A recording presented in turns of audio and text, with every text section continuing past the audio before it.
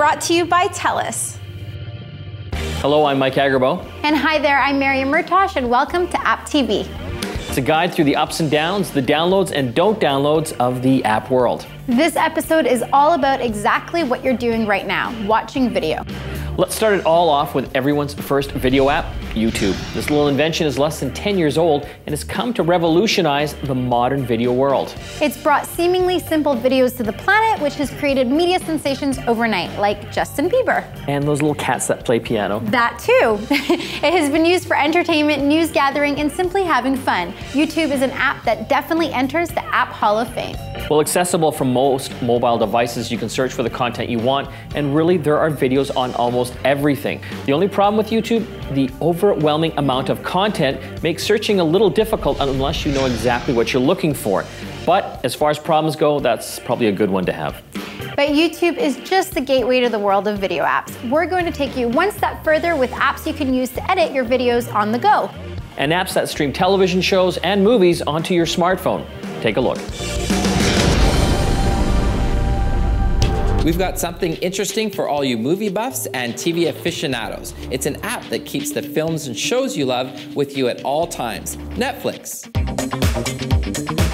Netflix is a subscription-based service that offers media to its users via internet streaming. It's a free app to download, but for access to the films and TV shows, you're required to pay a subscription fee of $7.99 a month. What do you get for that amount of cash? Access to a lot of content. You can stream TV shows and movies as often as you want. The subscription gives you access to whatever Netflix has to offer, and you can watch it as often as you want. Netflix has an extensive collection of documentaries and a wide array of foreign films, which are both nice alternatives to the effects-laden Hollywood blockbusters. But don't worry, they've got a few of those as well. If you subscribe to Netflix and you start watching a movie on your computer or TV at home, you can pick it up on the go on your portable device, as the content is synced across multiple platforms. The user interface is about as easy as they come. The downside of such simplicity is that the app doesn't offer as many advanced functions as the web version does, so searching can get a bit time-consuming and tiresome. The slider bar allows you to fast forward or jump to other points in the film, which, unlike the YouTube version, doesn't lock up the film you're watching. Though, you still may find yourself waiting a few seconds while the show buffers. And the home screen instantly shows you the latest movie editions, so as soon as you load up the app, you can see the new titles. The quality of the films you watch through Netflix is exceptional, considering you're likely watching the movie on a phone. And you don't have to go through the painstaking process of downloading, ripping, uploading, encoding, or even copying the film to your mobile device. You just make your selection and start watching. A few other things to note: streaming over 3G can eat up a lot of your monthly data plan, so be warned. And the Canadian version of Netflix doesn't offer as extensive a content library as the American version does. However, there's a ton of amazing films and TV shows to be found, as well as some old gems worth checking out. And the whole thing fits right into your pocket.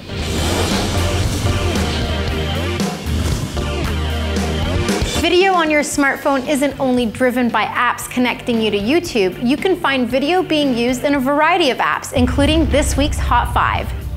Air Video will let you stream any of your video content from your home media collection to your device, even converting the video format to work on your smartphone along the way. We love this app.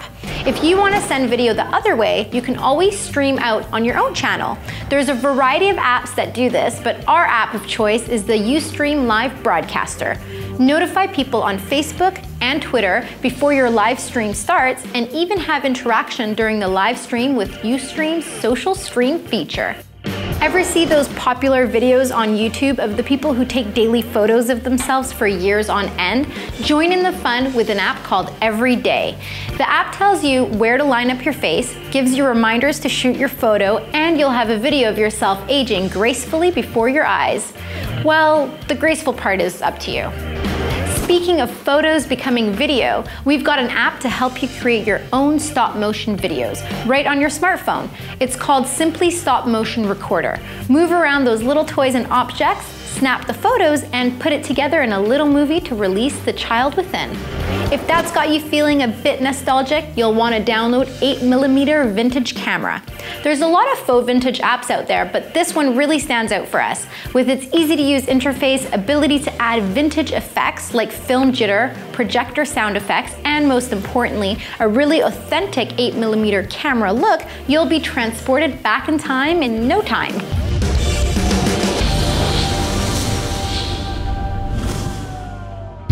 It really is exciting to see where the world of apps is going. When we think of apps, typically we think smartphones. Well, apps are available on a number of internet-connected devices, and a great example is TELUS's AppTV. This is their home television service, and now they have the expandability to offer the Facebook app. And this is pretty cool because it's actually available free of charge and works in conjunction with your TV viewing. Watching a great show right now, Get Connected TV. I can go into the main menu here. It's really well laid out and so simple to get to the actual Facebook app. Go to Applications, hit Facebook. From here, I can set up my Facebook account to work with AppTV. A few simple steps get you up and going, or I can go and access the one that I've already installed. Now ask me for my 4-digit PIN, and this is kind of a cool feature. Every family member can actually access their Facebook account through the AppTV interface here. Once I've done that, it brings me right into the whole Facebook interface for Optic. And this is kind of a cool thing because I can still watch television while accessing all of my social media.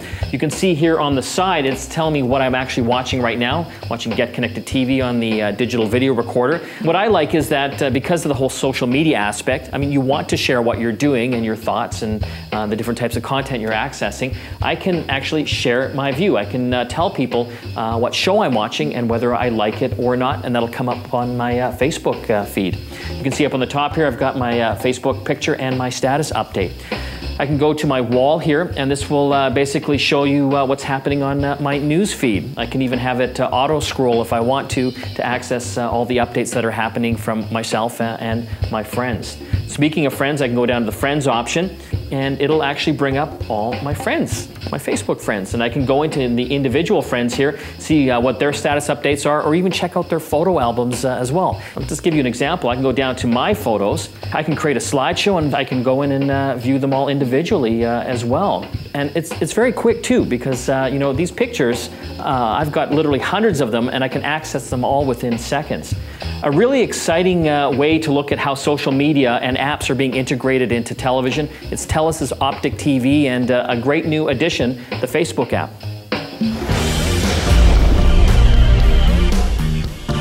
After the break, we continue our rundown of the video app world with a look at the apps that make shooting and editing content as easy as watching television. We've got all that and a lot more when AppTV continues. See you in a moment.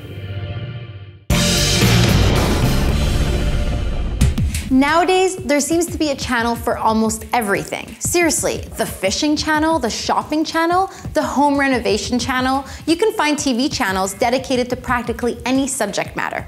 So, why should it be any different for apps? We're going to take a look at 3 offerings today, and they're all available to download for free. Let's kick off our app channel surf with a look at an app that finds its roots on television.